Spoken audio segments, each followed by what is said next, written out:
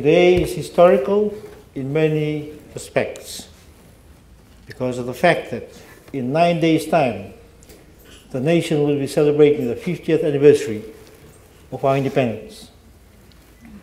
After about 156 years to the day, and we are commemorating the 50 years of our independence.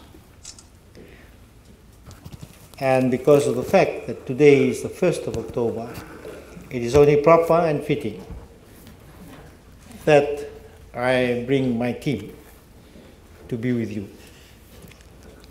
And I'd like to thank government for agreeing with the proposal that we come and start off the celebrations here in Levuka, where it all started, where the Deed of Cession was signed, and where I've been reliably informed by your principal, this is where the first school was established.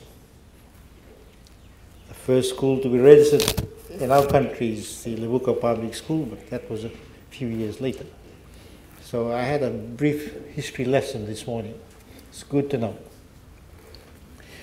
One of the other reasons why I'm here is in my capacity as your President, Head of State, I'm also promoting 3 government official programs. The first one is planting trees. So within the next 50 years or so, government wants to plant 30 million trees. That's an initiative. When I launched the initiative some 5 years ago, we were targeting about 4 million trees in 4 years. We have surpassed that. So hopefully the trees that we're going to plant today will add up the numbers.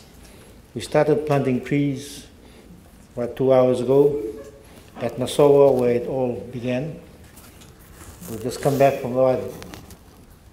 And to help me, I have the Permanent Secretary of Forests, Commander RFMF, and the Commissioner of Police.